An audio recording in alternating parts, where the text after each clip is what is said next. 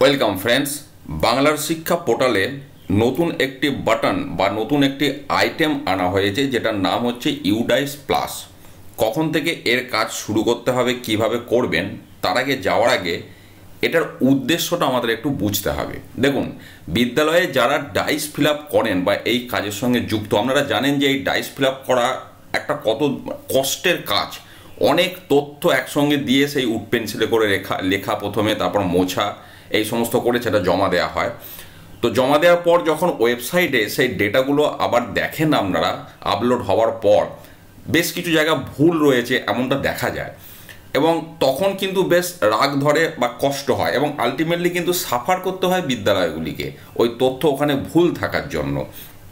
যে কারণে এবার শিক্ষা দপ্তর থেকে যেটা সিদ্ধান্ত নিয়েছে যে সরাসরি বিদ্যালয়ের প্রধানরা ওই রকম হার্ড কপিতে অত হার্ডওয়ার্ক করে না করে সরাসরি ডাইরেক্ট অনলাইনে তারা আপলোড করে দেবেন, তাহলে পরিশ্রমটাও কমবে এবং ভুলটা হবে না, এমনটাই মানে ধরে নেওয়া যায়। যে কারণে, যে উদ্দেশ্যে এটার ইন্ট্রোডিউস করা হয়েছে। এবার বিষয়টা কীরকম একটু আগে বুঝতে হবে।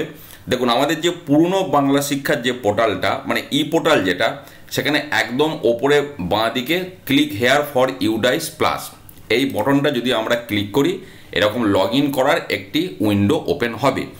এখানে ইউজার আইডি, পাসওয়ার্ড দিতে হবে। ইউজার আইডিটা কী জিনিস? ধরুন আপনার বিদ্যালয়ের ডাইস কোড 1909123456 ডাইস কোডটা দেবেন, তার পাশে 33 বসিয়ে দেবেন। তাহলে এই যে টোটাল বিষয়টা দাঁড়ালো, এটা হচ্ছে আপনার ইউজার আইডি। পাসওয়ার্ডটা কি? সকলেরই একই পাসওয়ার্ড, school@2020। তারপর এখানে ক্যাপচা, যেমন ক্যাপচা লেখা আছে এখানে ঠিক সেরকম ক্যাপচা দিয়ে দেবেন, দিয়ে আপনি সাইন ইন বাটনটা ক্লিক করবেন। সাইন ইনে ক্লিক করার পর আপনাকে প্রথমেই পাসওয়ার্ড চেঞ্জ করতে হবে। তার জন্য প্রথমে পুরনো পাসওয়ার্ড দিতে হবে। পুরনো পাসওয়ার্ড মানে school@2020। এবার নতুন পাসওয়ার্ড, আবার সেই পাসওয়ার্ডটা আবার দিতে হবে। কিন্তু এখানে পাসওয়ার্ডটা কীরকম দিতে হবে, একটা হিন্টস দেওয়া আছে। সেই হিন্টসটা কীরকম?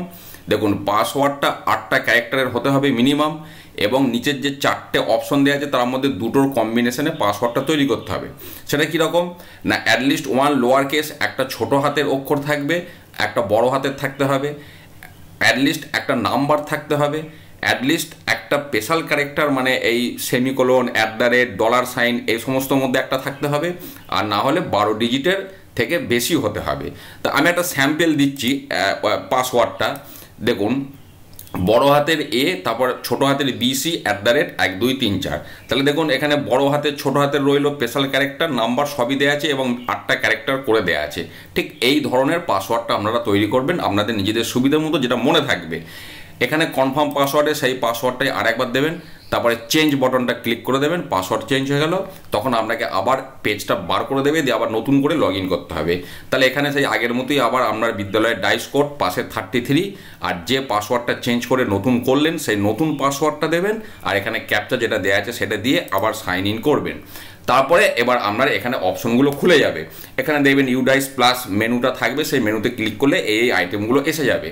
এবার এখানে দেখুন, প্রত্যেকটা আইটেমের এগেনস্টে ভিউ বাটন আছে, আর যোগ করা মানে এডিট করা, এই হচ্ছে বিষয়টা।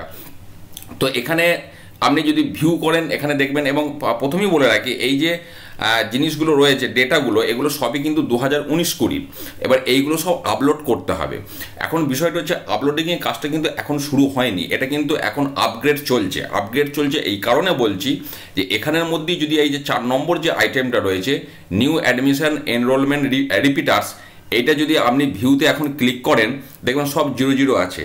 মানে এই ডেটাগুলো সব বাংলা শিক্ষা থেকে টানার প্রক্রিয়া এখনও চলছে। এখানে যেমন দেখুন, general, schedule caste, schedule tribe, তারপরে বিভিন্ন ধর্মের ছাত্রছাত্রী, ক্লাস ওয়াইজ, বয়েজ, গার্লস কতজন করে আছে যেমন রয়েছে। আবার এই পেজটা যদি একটু ওপর দিকে তোলেন, তখন সেখানে দেখবেন ক্লাস এবং এজ ওয়াইজ, ছাত্র এবং ছাত্রী, ক্লাস ওয়াইজ সমস্ত ডেটা এখানে ফিল আপ করতে হবে। এগুলো কিন্তু আপনারা যারা করেছেন আপনারা জানেন যে এগুলো করতে হয়, কিন্তু এখন এগুলো সব শূন্য হয়ে আছে। এবার এতগুলো এখন ফিল আপ করার দরকার নাই, এই ডেটাগুলো সব বাংলা শিক্ষা থেকে টানবে। পাশাপাশি যেমন দেখুন, এইখানেতেই আপনার বোর্ড এক্সামিনেশান রেজাল্ট রয়েছে 7 নম্বর আইটেমে। তো এটা তো এখন আপনি রেজাল্টটা পাচ্ছেন না, তো এবার এই রেজাল্টটা আপনার 19-20 এবার 19-20 মানে যদি 20 রেজাল্টটা আপলোড করতে হয় তাহলে আপনাকে এখন ওয়েট করতে হচ্ছে, আদারওয়াইজ সেটা ইনস্ট্রাকশন আসবে।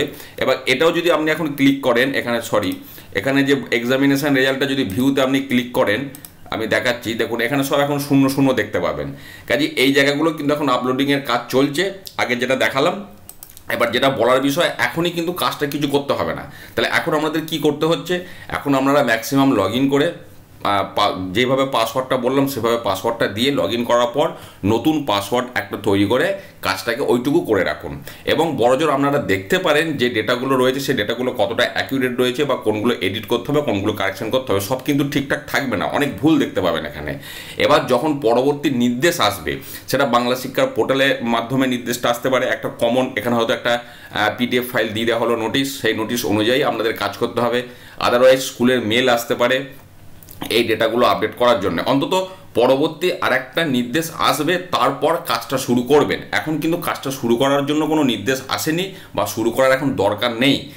মানে যে আপলোডিংয়ের কাজটা চলছে, এনারা যেটা করছেন সেটা আগে শেষ হোক, সেটা শেষ হওয়ার পর তখন দেখবেন ম্যাক্সিমাম আপনার খাটনিটা কমে গেছে, আগের ডেটাগুলো সব টেনে নিয়েছে, আপনাকে কম খাটতে হবে।